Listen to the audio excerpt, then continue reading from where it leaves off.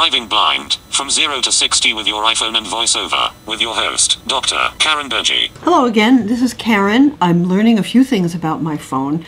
One thing I thought I'd try to show you today is a wonderful thing called Siri, and it allows me to send text messages without having to type on the sort of non-existent keyboard. So that's what I'm going to try to do, is send a text message to my friend. So I have to first unlock the screen. I have to slide around with my finger. Slide to unlock. Messages. Oh, we got it. Double tap to open. Okay, now I'm going to press the home key for a long time, and then Siri's going to come up, and I think you'll hear what happens. So here we go. Send message to share. Hi share, comma. It is a trip to learn how to use Siri. Period.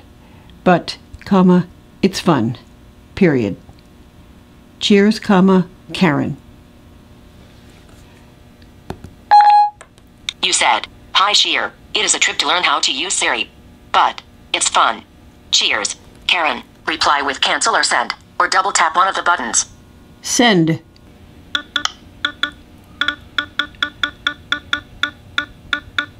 Send button. New notification from messages. Siri is your new best friend. She might be. Oh, she responded to me. That's very excellent. To learn this new thing with no buttons is a new adventure.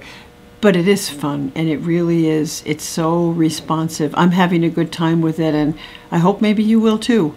This is a presentation of the Computer Center for Visually Impaired People at Barrett College.